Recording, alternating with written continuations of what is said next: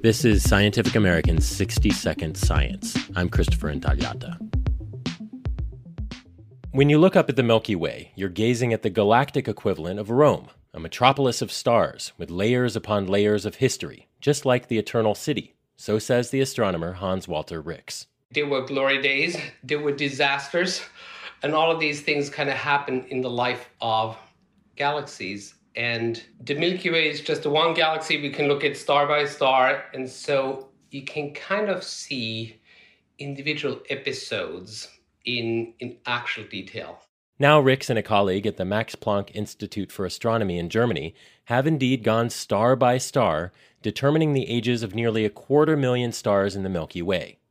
That work has allowed them to reconstruct some of the major life events in the galaxy's evolution over its 13 billion years of existence. What it showed is that indeed the youth and childhood of the Milky Way was turbulent, but actually afterwards we've lived an enormously sheltered life compared to most other galaxies.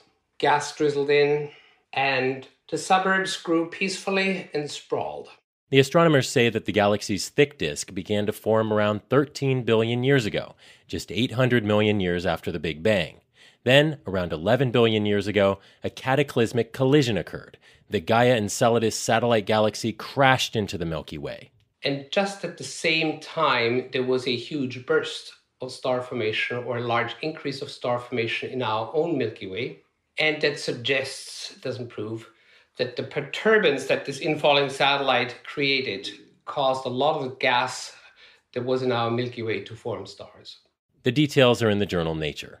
Now, none of this is a total surprise. People have simulated the Milky Way's formation before. So I would say really what our work has done is it just shows it clearly. A long suspected picture is coming into focus.